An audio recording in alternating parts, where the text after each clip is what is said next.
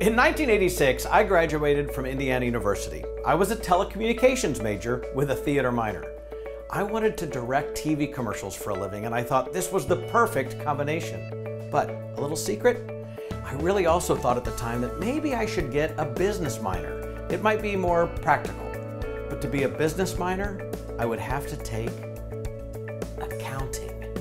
And candidly, I knew myself well enough to know that that would bring academic and emotional disaster.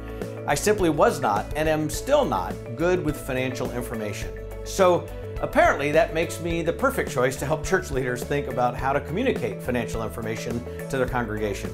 After all, many of you and many of the people in your congregations are not experts in finances either. So here are my top 5 thoughts. Number 1, when it comes to communicating financial information to your church, turn to experts for the data, but ask them over and over again to boil the data down into meaning, something that's meaningful, and keep asking them until you understand the meaning.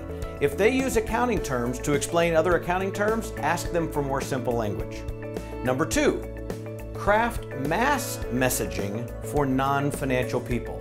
Your sermons, printed reports, slides, all of that stuff should be crafted to clearly communicate to people who don't know a P&L from a PB&J. Number 3, provide additional detail elsewhere for the financial types. Give the accountants in the room an appendix, additional piece of printed information, or a place online for more detail.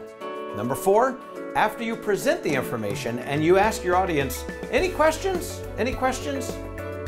And you don't get any, don't assume that people don't have any questions.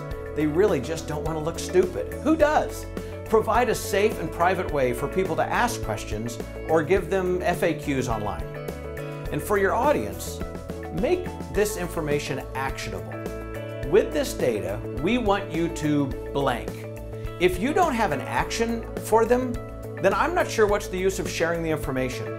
The action can be something as simple as pray for our leaders as they meet each month and lead the church, including the financial stewardship of our church.